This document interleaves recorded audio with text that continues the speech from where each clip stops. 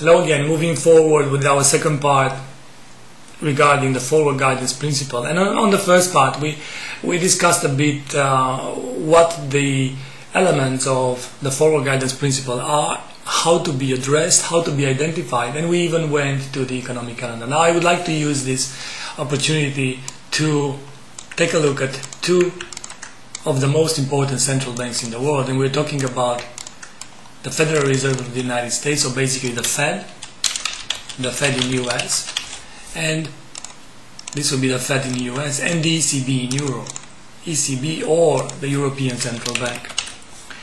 What do we want to know from the Federal Reserve of the United States? Well, the Fed, it is having the FOMC meeting and statement every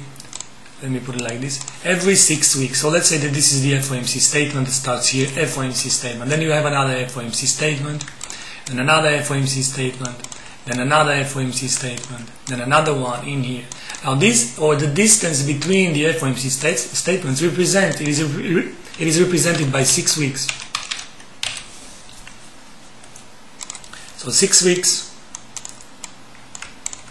then 6 weeks, and then 6 weeks, and 6 weeks.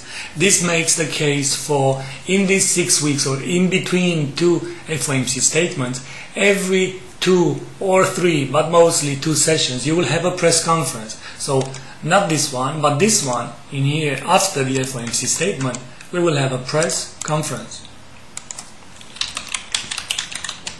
During the press conference in here as well, during the press conference, the chairwoman of the Federal Reserve of the United States, in our case Ms. Yellen, is going to read the FOMC statement, and then we'll take questions from the audience, from press representatives from around the world, and this results in great volatility on all markets, not only equity markets but also currencies, everything that is traded, bonds and so on. So with or on the press conference, you will also see economic projections or staff forecast projections that represents forward guidance. How the members of the FOMC are seeing the interest rate 1 year from now, 2 years from now, 6 months from now. This represents forward guidance in order that the market should not be taken by surprise. In between the FOMC statements, you will have at every 3 weeks, you will have the FOMC minutes are being called. Now these minutes are referring, of course, to the meeting that was prior to the release of the meeting, of the minutes. So basically this one here are referring to the one from here. So every 3 weeks these are the minutes. The minutes are showing what these guys, what the Fed members, the FOMC members discussed at the prior meeting in reality. And this brings again a lot of volatility.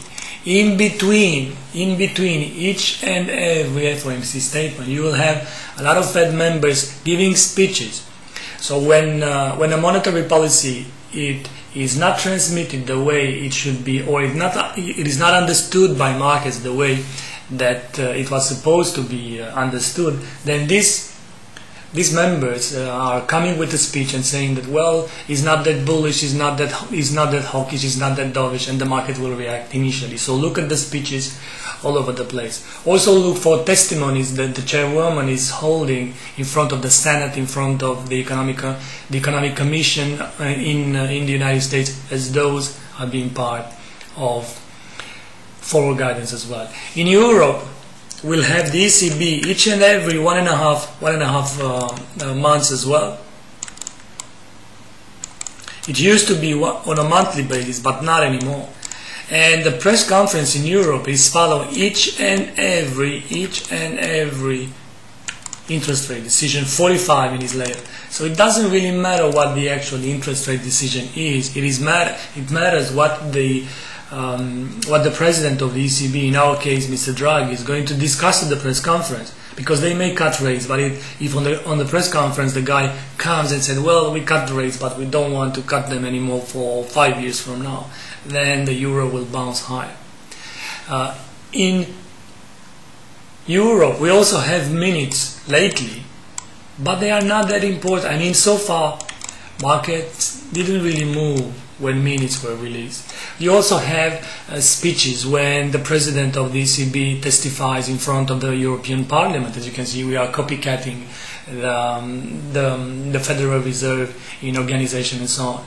But all in all, I would say in Europe, the press conference is the way to look at the forward guidance. In the United States, it's a bit more complex. Both projections, staff projections, values, members' dots, FOMC statement, minutes, and so on. This, ladies and gentlemen, is forward guidance, and this is what moves markets. Thank you for being here, and bye-bye.